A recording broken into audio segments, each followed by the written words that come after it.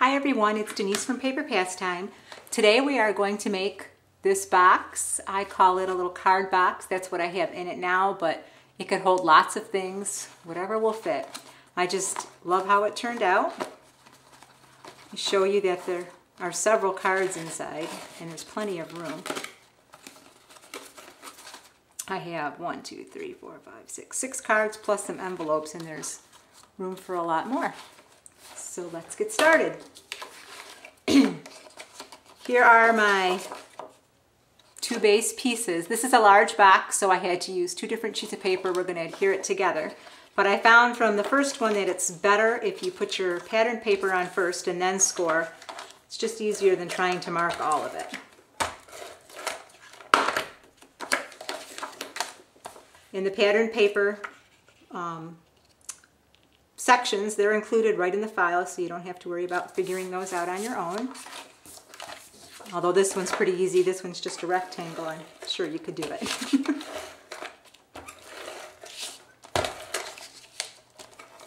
Now I did go ahead and put holes on the file, but the first one that I made, I had issues with the holes lining up. So if I have problems with this one, I'll delete them and then you can just punch them yourself.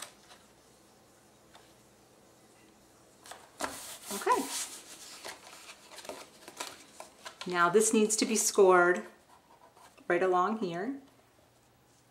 Line the point up with your groove. And you're going to score it. You probably can't see on the camera. Let me move it up for the other side. You're going to score it all the way down here because you're going to have a little flap left here.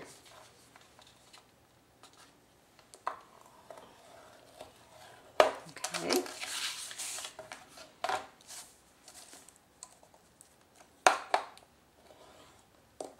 It's hard to score through the 2 layers, so you really have to put some steady pressure on it.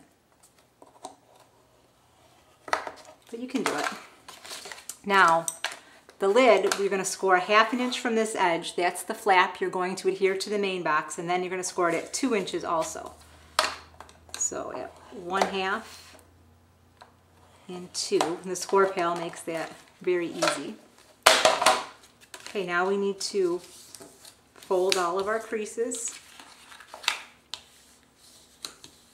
The double thickness makes it a little tough.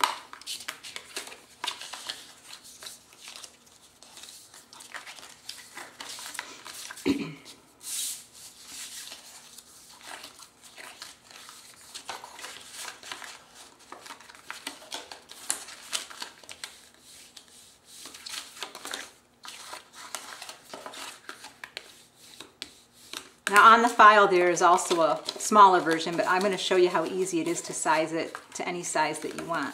So now you need to put adhesive along this little 1/2 inch strip that you scored, and you're going to adhere it right here.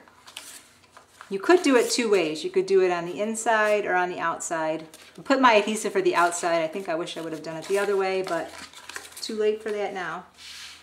Important to check that first. Line it up. Okay, your little flaps get adhesive. This is a really stringy roll for some reason. Okay, then flip it over in your front. Just put a line along this outer edge of your 2 front flaps.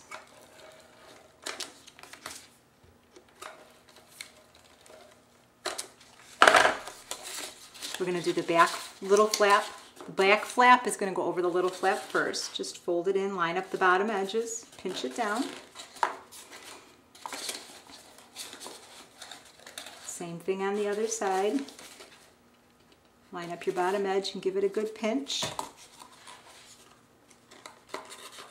And then bring that front flap in. Line up your bottom.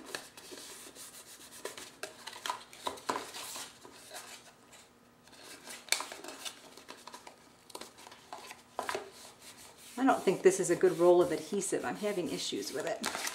But there you go. There's your box. Now I didn't punch my holes all the way through, so I'm going to have to Do that now. I know this crocodile big bite is huge, but it works really well. I thought it would be more awkward than it is. Now we'll see if my holes line up. They didn't on the other one. Yeah, they're still a little off. I'm going to probably just delete those on the file before I post it, and then you'll just have to punch them by hand. Here's my ribbon. Just thread it through the bottom first. It's tricky since they don't line up very well.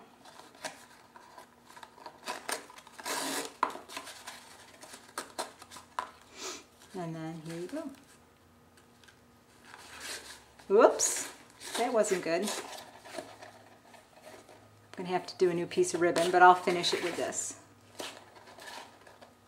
This ribbon is not woven real tight, it's got a looser weave and it's pretty delicate.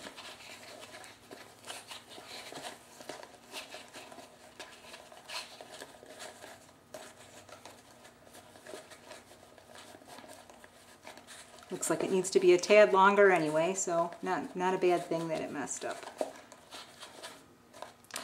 But anyway, I just love it. It's really cute. I could think of a lot of things. You could do these in a Christmas design, and once again, you could put coffee or tea or whatever in it. So thanks for watching.